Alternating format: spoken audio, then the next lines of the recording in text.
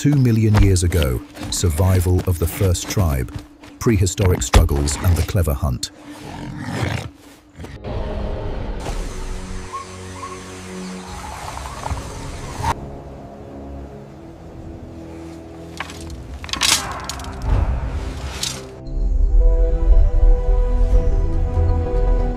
On the brink of survival, a small band of our human ancestors walks across an arid plain, the very dust of the earth turning against them. Their leader, a Homo habilis, scans the horizon. In her eyes, the weight of a dying tribe. An elder Homo habilis leans heavily on a staff, his strength fading with the sun. A young Homo habilis coughs weakly, a stark sign of the hunger that grips them all. Another hunter, a Homo habilis, points from a rock, a silhouette of desperation against a relentless sun. Through the heat haze, a distant valley, a mystery, or their last hope. The hunters move as one, low in the tall grass, shadows stalking their salvation. Every step is a risk on this dry, unforgiving earth. Their faces are masks of concentration, hiding a deep, gnawing fear. Below them, the herd grazes, a powerful, unaware force of nature. A nervous glance is exchanged. They know the stakes of this hunt. Their tools are simple, fragile, a stark contrast to the beasts they hunt.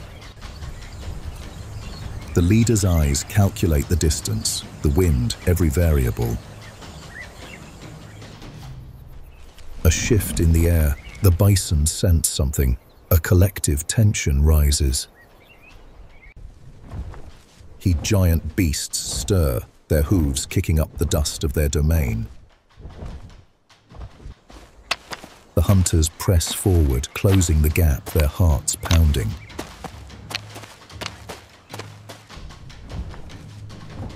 From above, the herd's restlessness is clear. A storm is about to break. A world of grass, fear, and focused intent. Sweat drips, a testament to the tension and the scorching sun. The fatal moment approaches. A foot presses down on a dry twig. The sound is like thunder in the silence. The hunt is over before it began. In an instant, calm erupts into a chaotic, thundering stampede. The world becomes a blur of dust, panic, and deafening sound. From the ground, the hooves are like falling rocks, shaking the earth. The hunters scatter, their plan utterly undone by raw power. In the chaos, one hunter trips, his fate sealed in a moment.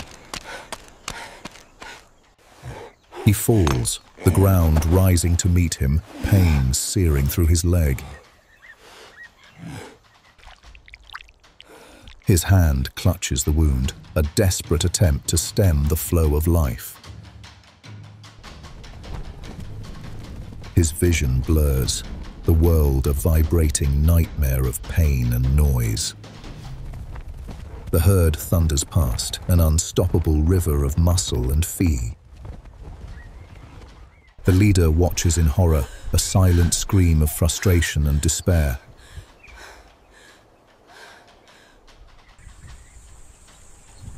As quickly as it came, the stampede is gone, leaving only emptiness. The wounded hunter lies still, his heavy breaths the only sound.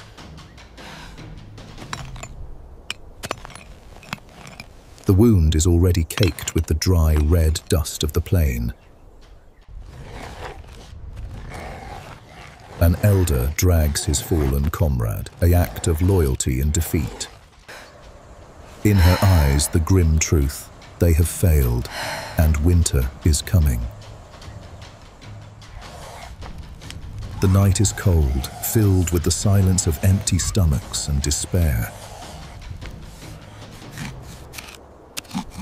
The elder's fingers trace the story of their failure in the dust.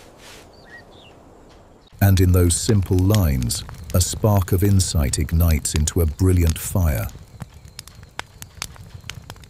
At first light, they move with a new purpose, a new intelligence. The leader points not at the beast, but at its story left in the mud.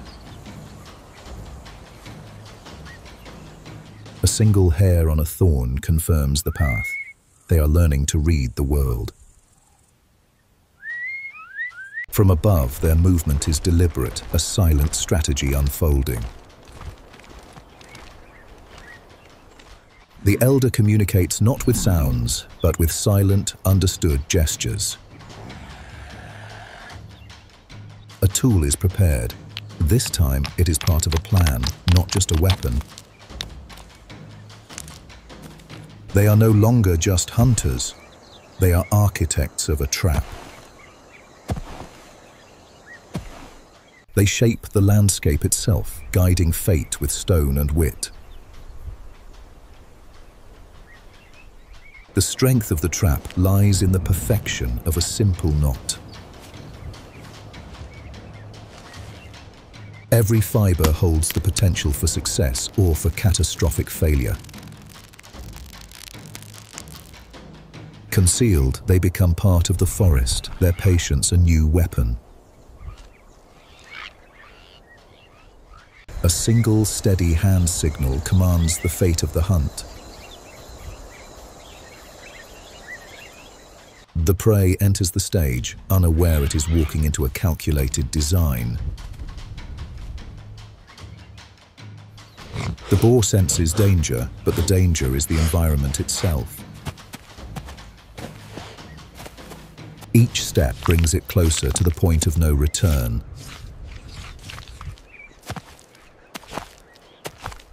The hunters are statues, their very breath held in anticipation. The trap is sprung. The animal is exactly where they planned. In a moment of slow chaos, the world shifts in their favor. The trap works. The beast is thrown into confusion and panic. The wounded hunter charges, redeemed by this new chance. The spear flies true, a symbol of their reclaimed prowess. The strike is precise, effective.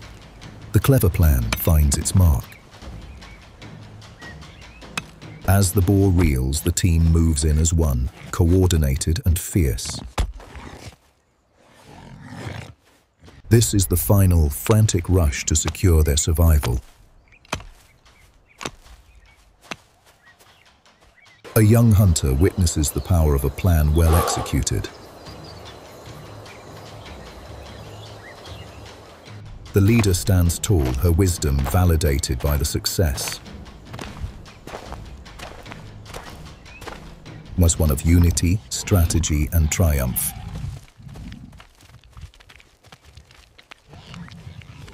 The fallen hunter pants, not just in exhaustion, but in profound relief. And in her eyes, a new fire burns, the fire of knowledge. The clever have prevailed. A new dawn for humanity has begun. They return not as failures, but as providers united by their success. The dust of their past struggles settles behind them. Each step is heavy with their prize, a rhythmic march of triumph. In the distance, their tribe waits, their hope now answered by this sight. The work begins, a communal effort to prepare the life-giving meat. This simple act, skewering meat, is a revolution in how they will live. The fire transforms the meat, its scent a promise of nourishment and unity. The whole tribe shares in the feast, their community strengthened and secure. A gesture of respect. The hunter honors the wisdom that saved them all.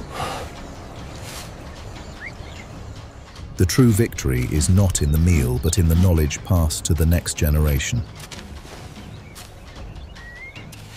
And as the sun rises, it illuminates a species forever changed by the power of a clever mind.